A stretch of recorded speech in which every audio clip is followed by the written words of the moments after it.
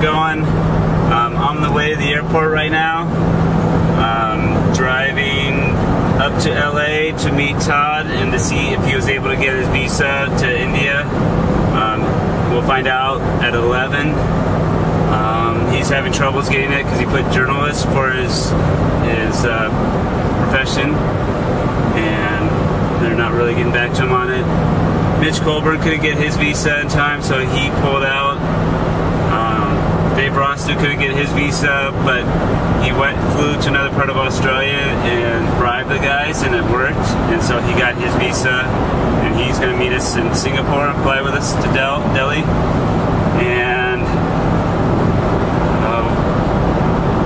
we asked Kalani with 24 hours if he could go, and he just happened to be in California, so he grabbed his gear and got his passport to the visa, and so he's good. He's on our flight too.